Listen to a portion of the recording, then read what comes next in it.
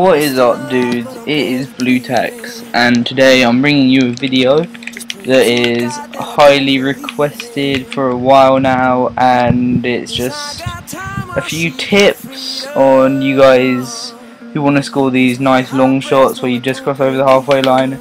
I'm just going to give you guys a few tips on how I score them personally and stuff that can help you do them. So basically, the first thing that I always want to think about is the type of player you're using foot-wise. If you're using a left footer, I always like to have him on the right hand side so he can push the ball into the circle like that, so he can hit it with his strong foot. And I like to have a right-footed player on the left hand side so he can also hit it in and hit his right foot and get that dip. Anyway, so yeah, that's the first thing I want to think about. The second tip is pushing the ball forward. If you push the ball forward before you actually shoot, you get a lot more power, accuracy, because it gives your player a lot more time to think about it. So yeah.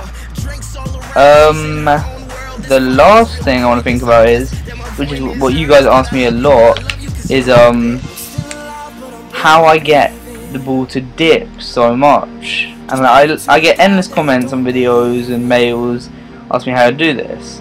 And what I do is, when I shoot, I'm going to cross over like that, and I shoot, I have quite a lot of power, and to make it dip like that, you have to, on the right trigger, hold up. If you hold up, it makes the ball dip.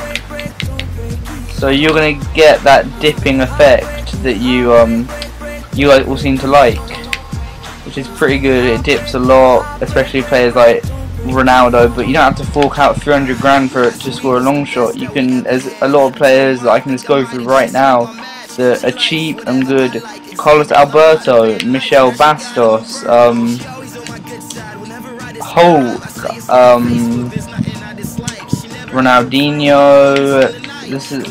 There's a lot of them that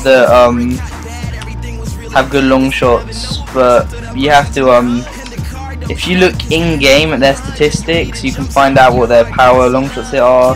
Also, Giovanni's another good one to use.